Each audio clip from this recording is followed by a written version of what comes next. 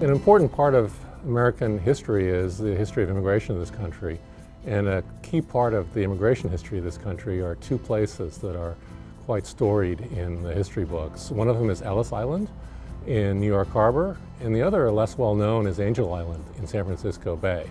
And they tell a lot about the history of immigration in this country, and I think it's worth spending a minute to try to figure out how they were similar and how they were different.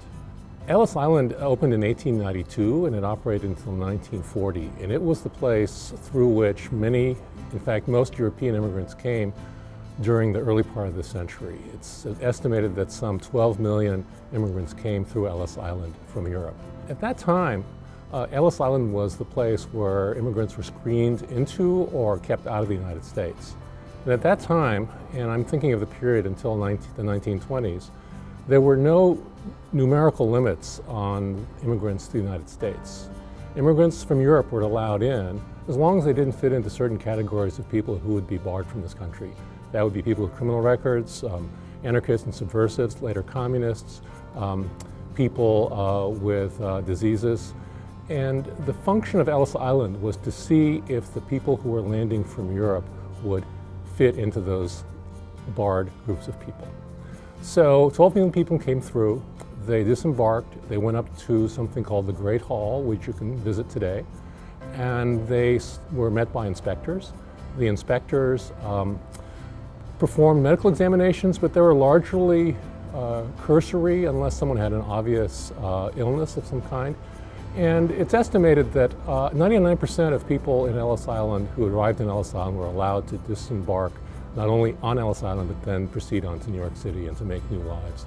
The stories of the 1% that were kept out, those are heartbreaking stories, but they were the exception and not the rule. So Ellis Island screened out people, but it was largely, as the legend is, the gateway to new lives for millions of Europeans. The story of Angel Island is similar and it's different. Angel Island was the gateway, somewhat similar superficially, for immigrants coming from Asia. At Ellis Island, you had only small groups of disfavored people who were kept out.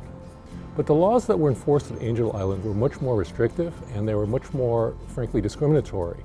Chinese were excluded by various laws starting in 1875, then the Chinese Exclusion Act of 1882, and other acts, federal statutes that kept out immigrants from Asia. For example, laborers from China, those who were not students or merchants, were kept out until the 1940s.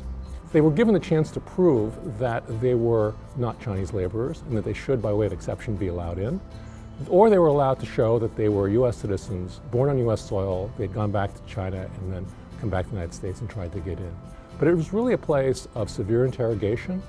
It was a place of detention. Most of the immigrants that came through Ellis Island never had to spend the night there.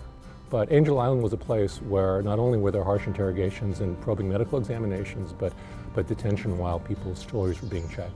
And so it really became a place of exclusion and a place where the discriminatory laws that were in place from the 1870s really on up well into the mid-20th century were enforced. So in some ways, Ellis Island and Angel Island are similar. They're both gateways to this country.